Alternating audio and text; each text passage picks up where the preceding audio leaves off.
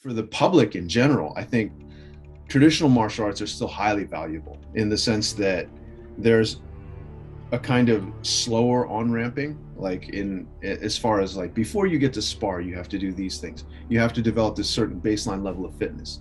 You have to develop this level of coordination. You have to train your memory as far as like, let's say pre-established forms or kata or things like that.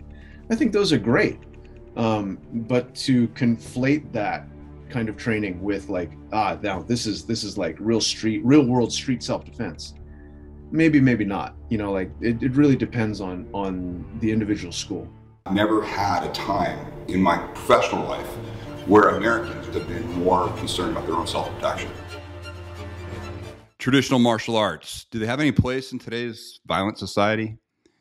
If you're looking for your own self-protection, can you get anything out of traditional martial arts? Well, today I'm going to introduce you to somebody, one of my favorite people in the industry, and he is going to talk just about that. But before we get there, remember, subscribe to the channel. I'm getting amazing feedback from all the subject matter experts that we have, on the channel, and it's growing because you're sharing this with other people. So please do that. Subscriptions are important. Notification bell is really important. And please, please, please make comments on these, on all these interviews that we do. It makes a huge difference. So also go to timlarkin.com, sign up for your free masterclass. That way I can talk in depth, uncensored about all the information that's important to make sure that you minimize the chance of violence ever coming in your life. So today I get to go and, I know a lot of people in the industry. This is truly one of my favorite people. Mark and I have known each other for decades, and just a outstanding individual, just a true Renaissance man. Not only is he an amazing martial artist, he's also just so knowledgeable in the fitness industry and all aspects of functional fitness, Chinese medicine. He's a doctor of Chinese medicine. He knows everybody, literally everybody in the fitness world and in the martial arts world. And he's just a great person. I met him originally when he was an editor with Black Belt Magazine, and he came to a TFT seminar to evaluate it, to see, what could anybody actually learn in 2 days. And he was very complimentary, and it was a great article, and it started a really, really long-term friendship. So anybody that knows Mark knows what an amazing guy he is. I really enjoyed this interview with him. It really puts into context a lot of things. We talk about all aspects of violence. We talk about, the importance of functional fitness. What do you get from the traditional martial arts? The surprising use of traditional martial arts within the combat sports, and just kind of a status of the industry. It's really a great interview, and I hope you enjoy it. So without further ado, Dr. Mark Cheng. Dr. Mark Cheng, we are finally talking. It's been way too long, sir. Man, I can't. Well, at least it's virtual, man. At least we can see each other, and that's a good thing. It's been too long, especially since the pandemic hit, that we've actually been able to have a time together. But I've wanted to talk to you for quite some time about the status of the industry. You're very well versed in not just the Chinese martial arts, but the martial arts community as a whole. You were an editor for Black Belt Magazine. For those kids that don't understand what a magazine is, it was this actually booklet of papers that you'd read through. You really looked at a lot, and you've trained with a lot of just different martial artists through the world. And the question that I always get from people is, how is martial arts relevant today? Meaning the preponderance of MMA coming in, people are very dismissive of the martial arts. And you're somebody that I get from your posts and from your teachings. You really try to educate people on the nuances that are there, because there's a lot of nuance. And as you and I were talking earlier, what's interesting is a lot of the big breakthroughs that come in MMA is usually somebody applying a martial arts principle, or a martial arts strike that just was before unknown to that, platform. So could you talk to the status, how you see martial arts right now, and how you see the industry in on the whole? Sure, gladly. I think part of the conversation needs to establish the semantics first. I think all of us are kind of doing martial arts in some way, shape, or form, but the traditional martial arts, or the classical martial arts, to specify them as such, I think are the ones that we're kind of talking about here. Like mixed martial arts are certainly martial arts too. Fitness-based martial arts. I mean, let's call them what they are. They're still martial art derived, but the old school traditional martial arts, I think, are the ones that more often than not are seen as kind of like on unstable ground. And I think as the industry's evolved a lot, and as mixed martial arts is certainly like, I think mixed martial arts, to be honest, in my opinion, has been one of the great rude awakenings for a lot of traditional martial arts practitioners out there. Certainly there have been a lot of martial artists here in the States and overseas that have said like, oh yes, I'm great. My style does this, my style does that.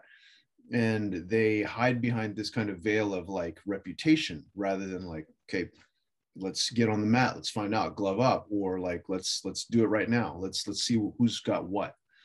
And until you have that, like, rubber meets road moment of reality, you have great theories. And I think theories without testing, without pressure testing, can lead to kind of delusion at times. So honestly, like my personal feeling is that some of the modern martial arts practices where there is more sparring, there is more contesting, have been great. However, I think that without a grounding in ethics, without a grounding in a code of behavior, without a grounding in like a lot of the principles that you cover very, very explicitly in target focus training, as far as, asocial violence versus, social threat or social posturing. I think a lot of these nuances need to be far better explained to the average MMA fighter. And certainly most professional MMA fighters are a little bit more clear on that. They're like, I make money doing this stuff. Why should I fight you for free? So I like that idea of it, but I think a lot of the traditional martial arts have needed, in terms of like this pressure testing, needed some of the proverbial come to Jesus moments that MMA have provided for them. For the public in general, I think traditional martial arts are still highly valuable in the sense that there's a kind of slower on-ramping, like as far as like before you get to spar, you have to do these things. You have to develop this certain baseline level of fitness. You have to develop this level of coordination. You have to train your memory as far as like, let's say, pre-established forms or kata or things like that. I think those are great. But to conflate that kind of training with like, now this is like real world street self-defense. Maybe not, like it really depends on the individual school. Yeah. I found, what's so funny is to me is that oftentimes the MMA guys, they do, and they get in the ring and it's again, agreed upon rules, a lot of conditions that are in there, but no doubt they pressure test everything. And it's interesting to see how it comes out. But what's interesting is some of the stuff that they deride on traditional martial arts, they just do a different version of, like they do, like a lot of them started to do really slow, deliberate training, which, they deride as a kata. Mm-hmm. And I think that to me, I think the name kata has such a bad rap now because they basically say it's worthless momentum, meaning it's not real fighting and everything. And I think if we reframed it to follow kind of the movement, approach to things like the Ido Portals of the world and the animal flow and stuff like that. A lot of that was already done in martial arts in the forms. I agree that some of the competition katas and things like that may not be as applicable, but a lot of the movement that I learned having to do slow movement in kata really helped with a lot of things in development of power and focus on a lot of things. And I just think what's happening is because they think it's an old name, they don't understand they're doing a version of it because there's only so many ways to train the human body how to move correctly. And the principles can't be violated. You can change the names up. You can change the methods, get a more effective method, but you're still doing some form of that because if not, you're not going to have the ability to be a competitor at the levels these guys are at. I mean, look at shadow boxing. Look at boxing. You know, it just you go into any boxing ring, and what do you see guys doing? Like inevitably, there's some guy just throwing hands, shadow boxing, right? What is shadow boxing? In a way, it's kind of like a freestyle kata. So if you're going to deride kata as a whole, then you've got to throw, you know, shadow boxing under that bus too. Yeah. I think the thing that lends people to throw each other or facets of each other's culture under the bus is just ignorance. Like, we don't understand the context. Like, ignorance of context. I'm not saying ignorance, wholesale ignorance, but like ignorance of context. Like, if you don't understand the context of the kata or why they're doing a particular move, like a kata is just a codex. It's a list of moves that you could do, right? It doesn't have to be in a particular order within like a freestyle fight. But for the kata, for the listing of it, it's almost like saying your ABCs. I mean, you could put letters together in any order depending on context to make a word. But you don't have to say that every time you write a letter. It has to be followed by B and then C and then D. Right. Yeah, we talk about the idea of like we will show a movement pattern, and we call it a coordination set, because the goal is not that we think that is how a conflict will go down or anything, but it's to force you to do movements and strikes in a manner that, if left to your own devices, you probably never would challenge yourself that way. It's to coordinate the body. It's in there. And we say the idea, like, we're going to give you all of this, then we're going to take the Legos all apart, throw them on the ground, and then you're going to work with it. And what's interesting is when you do that, all of a sudden in your free practice, in your sparring, you're seeing new opportunities. And the reason you were able to see those new opportunities is because you slowly and methodically went through some new movement patterns that opened up. And I see what's so funny is there's so many aspects that when I watch you like post some of your trainings and how you're slowly learning, you might be working with one of the weapons or something, but it's that slow, deliberate training. And when when people deride that, they forget that every lethal aspect of training, firearms, everything, all starts out with slow, deliberate practice. When I learned anything in the military that was lethal with weapons, it was taught calmly, it was taught slowly, and they had to make sure that we had all our mechanics together. The whole idea of crawl, walk, run was the approach. Traditional martial arts have done that ad infinitum. I mean, that was really how the progression always happened. Certainly. I mean, like, if you look at a lot of the traditional martial arts, it's sort of like, before you even get to learn the stances, you've got to like work on the stretches, you've got to work on the basics, you got to work on the fundamental physical attributes, developing those attributes so that you can then physically absorb the training methods without getting hurt, without getting like overstrained. So like what a lot of people want to do is look at those prerequisites, those physical prerequisites, and say like, that's not fighting, I'm not here for that. Yeah, but if you're going to train fighting and your body's not physically prepared for that, you're going to have a real short shelf life. Yeah. And I think that context is kind of lost on a lot of people coming in. Like they think like, oh, I don't hurt, I can do this. But are you ready for those kinds of loads, those kinds of reps, that kind of threat? And are you able to then ratchet your nervous system down, like out of sympathetic nervous system dominant to being able to be parasympathetic, chill, like responsive, and like able to release? It's really interesting. I just heard an interview and I got the book, Rick Hickson Gracie's book, Breathe. Yes. And he talks, and here's a guy who's, at his height was just, the ultimate aspect of an MMA fighter at that time. He really defined it.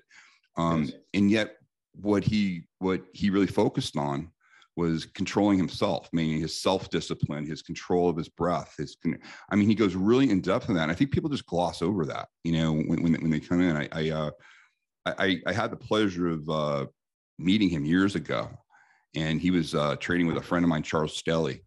And I just briefly met him, on that when he was preparing for one of his fights. And he was just a totally humble guy, but to watch him prep and to do things, he had very deliberate, very slow movements.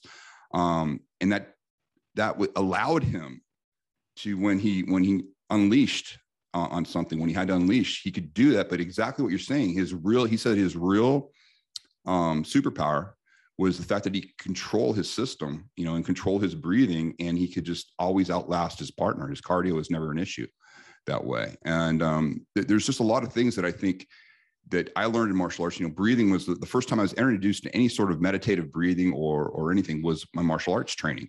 I wasn't really introduced to it in boxing. I wasn't really introduced to it in my wrestling when I was a kid on the Navy bases. It wasn't until I went to my first martial arts school that they even discussed the idea of breath and how you could use it.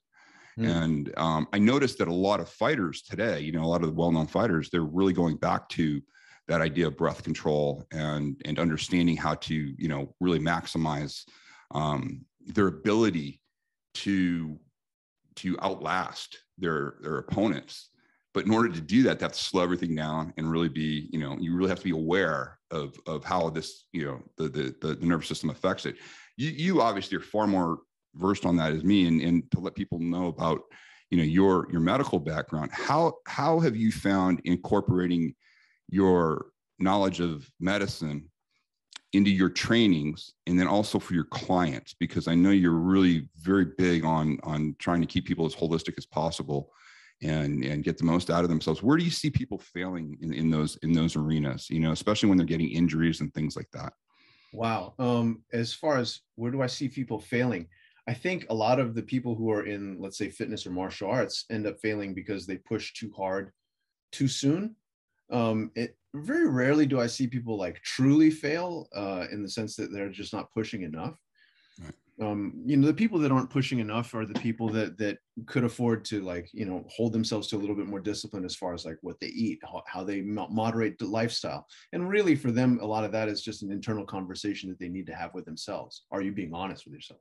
But the people that are getting hurt, I mean, to me, failure is sort of like something that benches you, where like it takes you out of the game. You don't have the ability to ramp up because there's some sort of physical limitation. People, I think, are failing in the sense that like they get seduced by like this.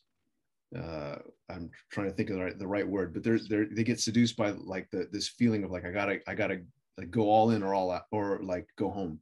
Right. And there's a time and a place for that, but in terms of being able to understand progression, the value of progression, and the ability to be thorough and slow and mindful is very tough, especially in the age of like Instagram, where you can just pick up your phone and swipe through. It's like you're not even paying attention to like the caption, the completeness of the image, whatever, right? Like we're like microseconds of attention these days, like rather than even seconds. So like I think a lot of times people are too busy like wanting to get onto the next thing because they associate that with achievement or success, rather than understanding like the depth of importance of a lot of these details in something relatively simple. Like, for example, when I teach a deadlift or a swing, right, a kettlebell deadlift or a swing, right? I mean, I break it down to like, here are your foot positions, here's your stance, here's your lockout, here are the things that you need to be feeling. And I allow them time in each one of those basic positions so that they can really feel it out.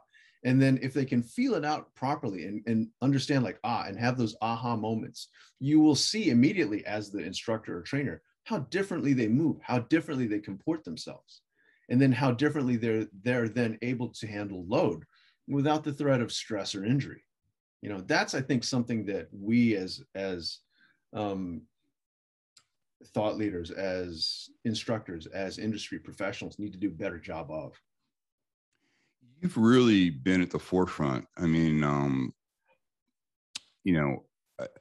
the whole idea of integrating physical training for results, for a result in there, in movement training on that over the years. Obviously, you've worked with, well-known people like, Pavel Satsoumen. You've developed, your program that you teach. But what do you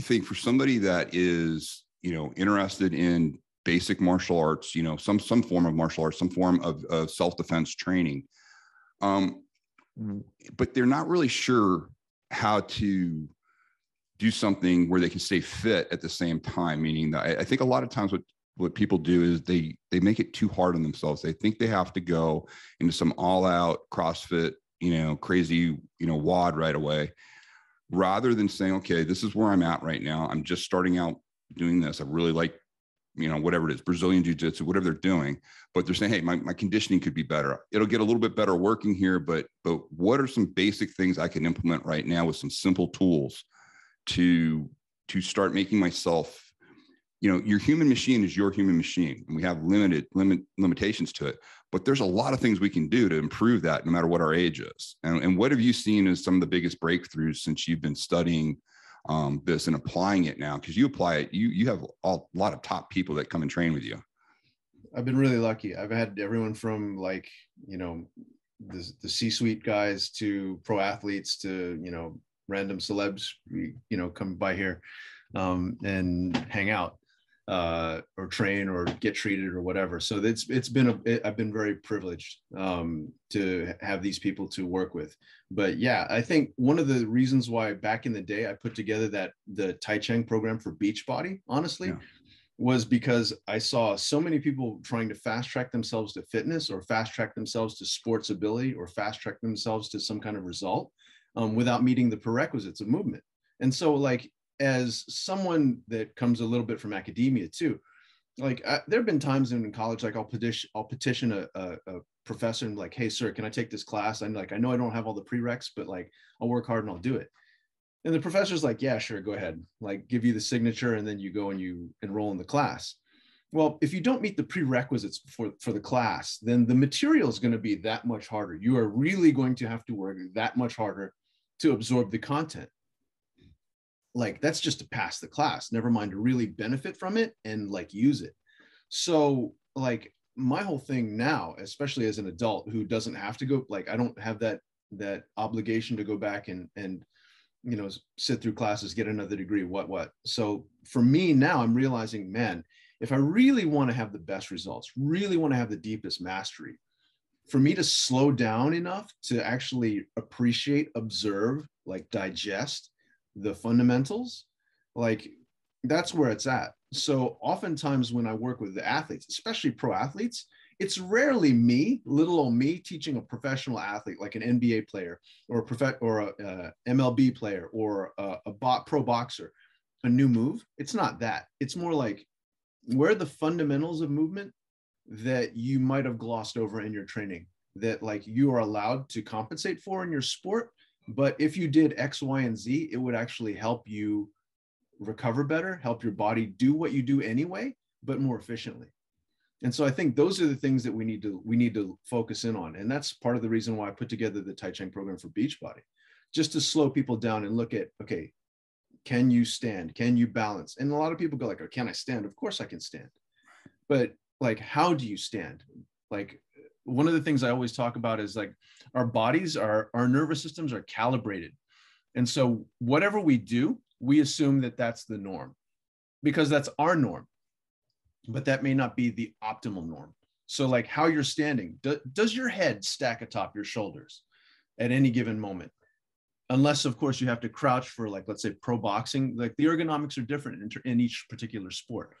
Or do you have to, sit back into a cockpit or do something different for your job, for your industrial ergonomics? And if the answer is no, if you're just sitting, standing, walking, doing activities of daily life, why would you want to crouch your head in the same way you would if you're a pro boxer? So I ask these things, I ask these questions, and I think for programs like Cheng, it helps point out where those little miscalibrations are. If we're standing, are your hips actually slightly flexed? Are your hips not in true neutral? Because we've spent so much time in hip flexion that our brains don't recognize true neutral as neutral anymore. These are the kinds of things going slow allows you to become cognizant of and feel, so that you can then correct them, and then you can have better performance and longevity. Okay, I think that's a great place to end at part one. The concept, the one idea I think in all of training that is so misunderstood is the idea of slow, deliberate training. And I think Mark just gave you just a ton of great reasons why you want to do that and how important that is. And what a lot of people just want to rush through whatever they want to do. They just don't want to do it, full speed, the whole thing. What they don't understand is you will be that much more effective if you truly understand proper structure and proper body mechanics. because those are the things that allow you to deploy the body weight. Those are the things that allow you to be able to be braced when you actually do deploy force. All of that stuff's so key. And Mark is just so good at explaining it, but also teaching it. And so I hope you got a lot out of this. Part 2 is coming up, and we'll be talking about, again, more of the same. But you get this unique take that this man has. He's so humble, and he's so proficient at what he does. And just his explanations, I think, are just second to none. So anyways, I hope you enjoyed this first one. Remember, go to timlarkin.com, get your free masterclass there, subscribe to this channel, and tell your friends about it. Continue to grow this channel, and I'll continue to bring you great subject matter experts like Mark Cheng. All right. Thank you.